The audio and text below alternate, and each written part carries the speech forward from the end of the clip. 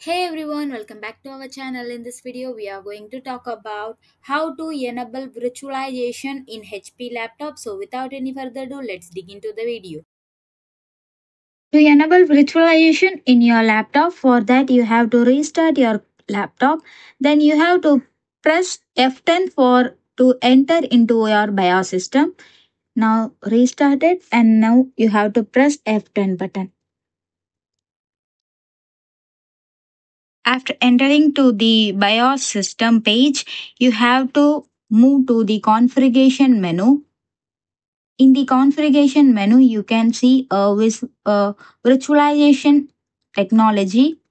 You have to, if it is in disable mode, you have to enable it. Then press enter. Then you have to press the enter. Then move to exist. Then you have to save the changes and exist. For save you have to press enter. Now your virtualization mode is enabled. Thanks for watching. Please do like, share and subscribe to our channel.